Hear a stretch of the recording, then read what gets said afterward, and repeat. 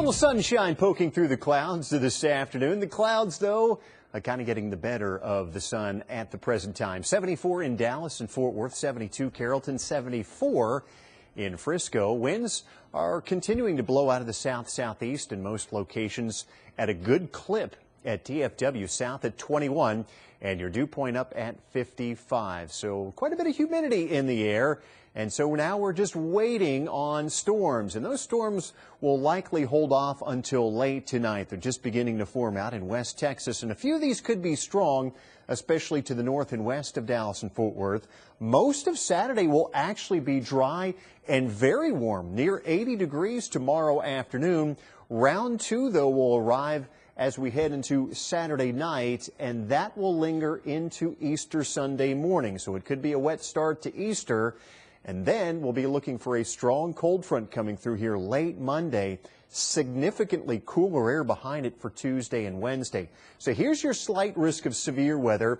Roughly from Gainesville westward through Cook County, or westward through Montague County, down into Wise County and Jack County. And this is going to be late tonight. We're talking about, I think, primarily here, some large hail and damaging winds. Hail up to quarter size, winds that could gust up to 60 miles per hour, very low tornado threat, and again, a low flooding threat as well. And the strongest storms to the north and west of Dallas and Fort Worth later on tonight. A good chunk of North Texas in a slight risk for severe weather late tomorrow night. 77 the high temperature today, 51 the morning low, 72 and 50 the averages. And that pollen count taking another little jump up today, 1853. Maple, mulberry, and oak composed most of that count. Temperatures tonight on the mild side, upper 50s to low 60s for lows. And then look at these temperatures tomorrow. We could soar close to 80 degrees by the afternoon for your Saturday. So here's a look at local radar. These are just false returns. It's going to be a dry Friday evening, so no worries if you have plans heading out this evening across North Texas.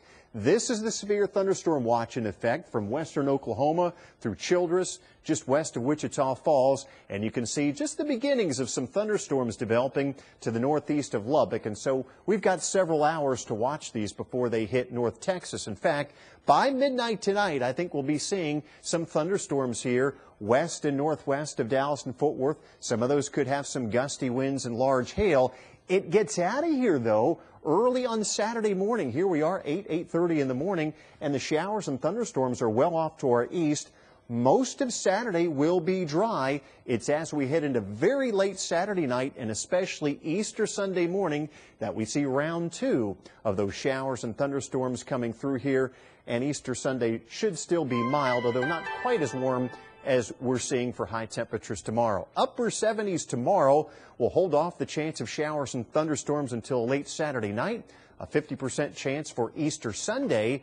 And then the strong cold front will kick off a few isolated showers and thunderstorms Monday, 72.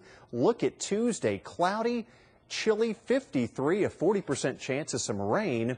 50s on Wednesday, and then we start to warm up Thursday and Friday.